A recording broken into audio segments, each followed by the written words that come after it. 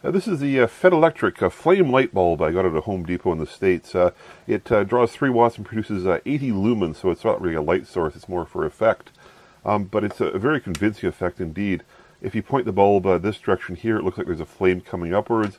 And if you put it this direction, it actually switches around, so there must be some sort of switch so it knows which direction it's going. It's a very satisfying effect without question, has a real emulation, and if you're looking for that in a home, I guess, a great bulb. Of course, I'm more interested in the actual electronics. So let's tear this apart and see how they constructed this bulb. So the diffuser dome's been sawn off, and you can see 2 polycarbonate lenses, and there's a matrix of LEDs on both sides. If I turn the bulb on, you can see, of course, the flame pattern has been programmed in. That's at a slight angle here, and I presume we're going to find a microprocessor, actually. There's a lot of LEDs here to drive, and a matrix as well. And of course you can see this behavior now. If you tilt the bulb downwards, the flame coming up this way.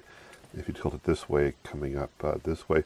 Let's take this assembly out further, and let's find out the electronics down here. So just a little closer look at the 2 shells here. It's polycarbonate, but then they've taken these lenses here and they've actually ground them. I'm not sure it'll show up in the photograph here. You can see they're slightly more opaque here, so that what they did is they cast the part, or injection molded the part, and then they've done a post-processing step where they milled across and caused the surfaces here to be slightly more opaque, which of course gives you a nice diffusion, which is what you're looking for in a candle effect, I should imagine. The actual assembly is quite complicated for a $15 bulb. An AC to DC power supply here going into the base of the bulb, and then here of course the main assembly. The LEDs here, undoubtedly a microprocessor. This little black gadget is a switch. If you twist it one way or the other, it senses its orientation. It looks like a small diode is here, and then a smattering of discrete components here. We'll zoom into this integrated circuit, but it's actually been D-marked, and we're going to have to throw this one into an acid etch and take out what kind of controller is sitting there. So the controller's been removed and de-encapsulated. This is a slide. This is just some adhesive on the white. And in the middle there is the actual semiconductor. This is obviously a very modern process node. It's a very small amount of silicon, which makes sense, of course, small cell price. So let's take a look at what a very modern class of microcontroller looks like. Okay, this is the silicon die that was encapsulated in that package. It's a typical microcontroller. It's not marked in a way that I can find a data sheet, SF0258170313 on the die there. But there's no logo as to the maker, and the package was de-identified.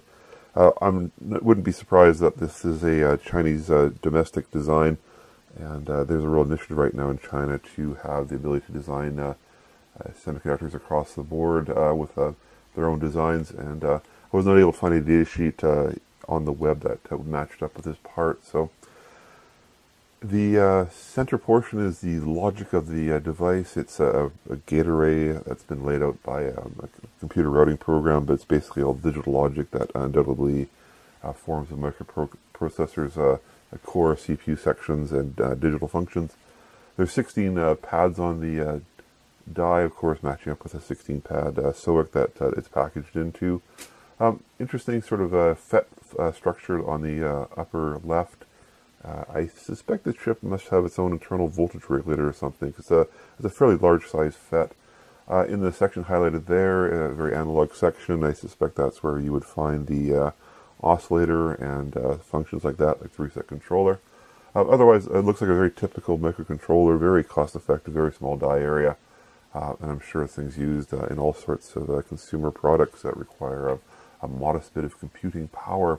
As always, I'll throw the photographs up on my blog, electronupdate.blogspot.com. So this is the orientation switch. It doesn't have to be very high duty cycle because, of course, once the bulb's installed, it'll never change, probably for the life of the bulb's install.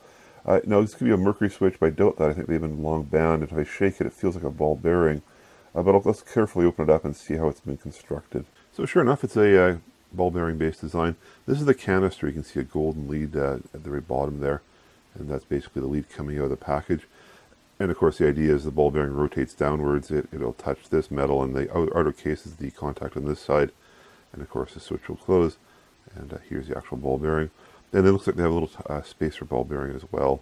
And I don't know how much duty cycle you get out of this design, but of course, since this thing only has to work a few times successfully, entirely appropriate for the application to which it's intended.